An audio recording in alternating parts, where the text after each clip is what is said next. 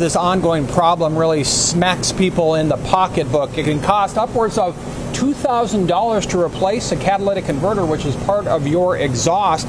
Thieves want the expensive metals inside. Now, insurance many times does cover this, but you'll have to pay your deductible or all of the cost if you only have liability insurance.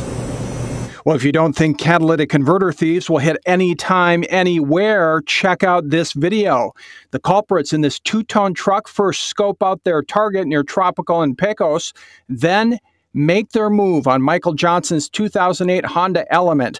Now, from the time they get under the car to the time they have the converter in their hands and are leaving is a stunning 46 seconds. They could be in and out as you're putting groceries away or using the bathroom. It's just crazy how fast they can do it. This happened at 7 a.m. back in August. Johnson says he thinks one of them had a gun. I'm just glad I wasn't home and I didn't catch the guys myself. I mean, if I see somebody on my property and they're doing something like that and I was home, somebody probably would have gotten hurt. Now, police recently talked to us about one way to help catch thieves through Metro's SafeCam program.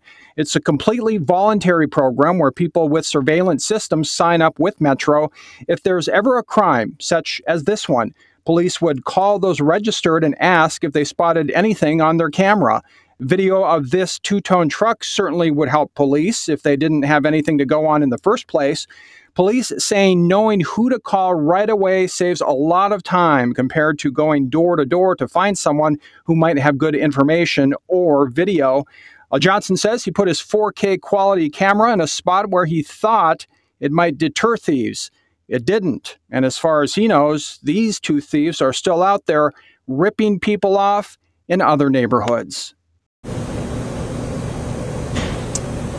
And police have suggested other ways to catch people stealing these, and one is to mark your converter with bright paint or etch your VIN number into them. So if police pull over a driver who, say, has 20 converters in their car and they see one with paint or a VIN number, well, they can more easily tie that person to a theft and actually prosecute them. Now, we have a couple pages of theft information on our website, as well as information about the SafeCam program, and that's fox5vegas.com, reporting live off Midas, at Midas, off Sunset. Joe Vigil, Fox 5 News Local, Las Vegas.